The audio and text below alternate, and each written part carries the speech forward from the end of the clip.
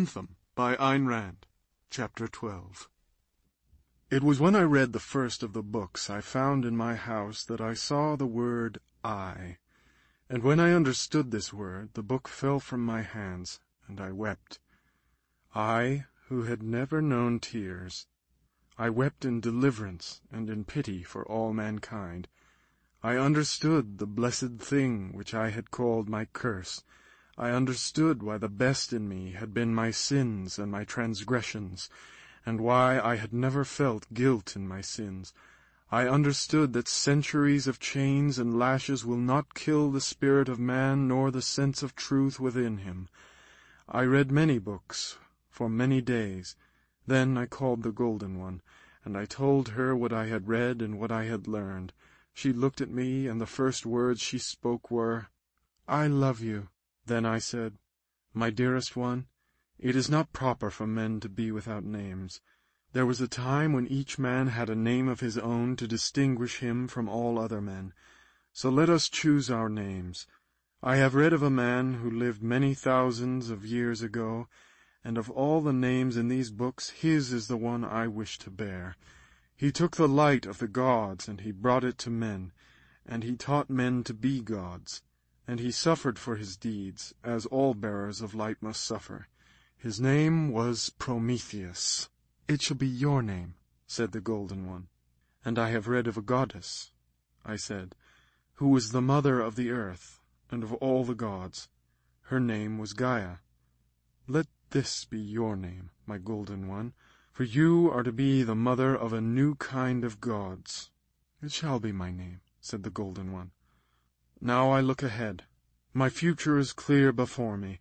The saint of the pyre had seen the future when he chose me as his heir, as the heir of all the saints and all the martyrs who came before him and who died for the same cause, for the same word, no matter what name they gave to their cause and their truth.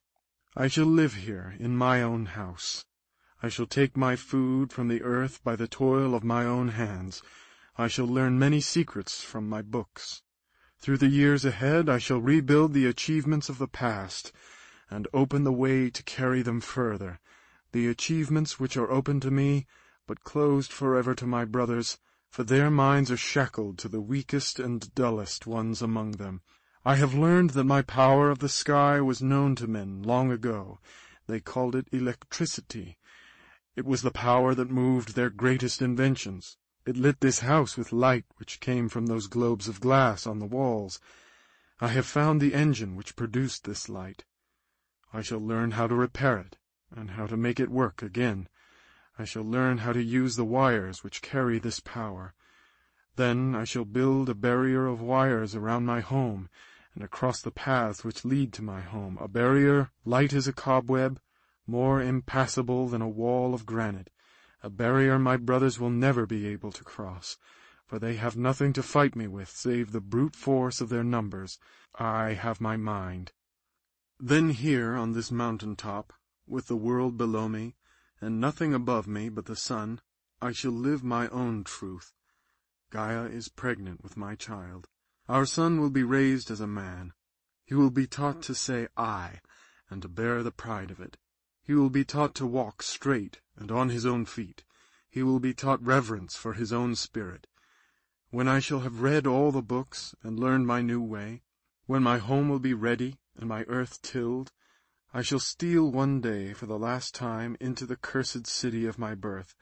I shall call to me my friend who has no name save International 4-8818 and all those like him, Fraternity 2-5503, who cries without reason, and Solidarity 9-6347, who calls for help in the night, and a few others. I shall call to me all the men and the women whose spirit has not been killed within them, and who suffer under the yoke of their brothers. They will follow me, and I shall lead them to my fortress. And here, in this uncharted wilderness, I and they, my chosen friends, my fellow builders, shall write the first chapter in the new history of man. These are the things before me, and as I stand here at the door of glory, I look behind me for the last time. I look upon the history of men, which I have learned from the books, and I wonder. It was a long story, and the spirit which moved it was the spirit of man's freedom. But what is freedom? Freedom from what?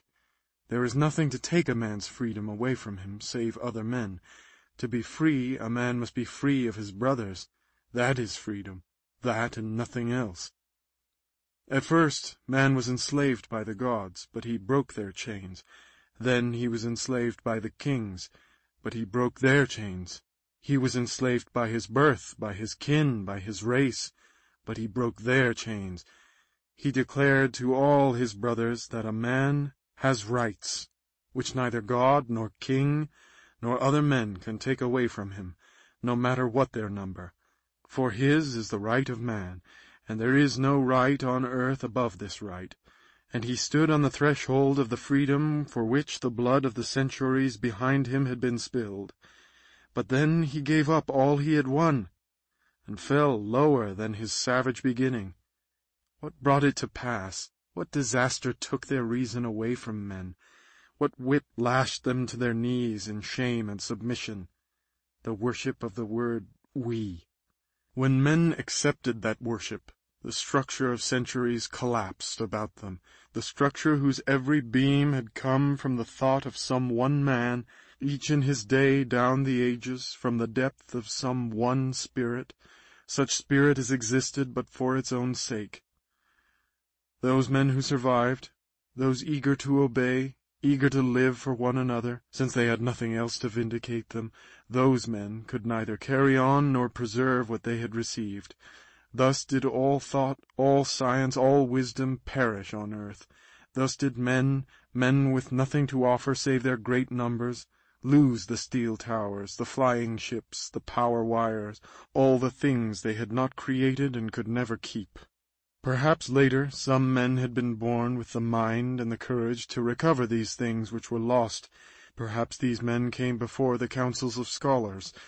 They were answered as I have been answered, and for the same reasons. But I still wonder how it was possible in those graceless years of transition long ago that men did not see whither they were going, and went on in blindness and cowardice to their fate. I wonder, for it is hard for me to conceive how men who knew the word I could give it up and not know what they lost. But such has been the story, for I have lived in the city of the damned, and I know what horror men permitted to be brought upon them. Perhaps in those days there were a few among men, a few of clear sight and clean soul, who refused to surrender that word. What agony must have been theirs before that which they saw coming and could not stop. Perhaps they cried out in protest and warning, but men paid no heed to their warning, and they, these few, fought a hopeless battle, and they perished with their banners smeared by their own blood, and they chose to perish, for they knew. To them I send my salute across the centuries and my pity. Theirs is the banner in my hand, and I wish I had the power to tell them that the despair of their hearts was not to be final, and their night was not without hope. For the battle they lost can never be lost, for that which they died to save can never perish. Through all the darkness, through all the shame of which men are capable, the spirit of man will remain alive on this earth.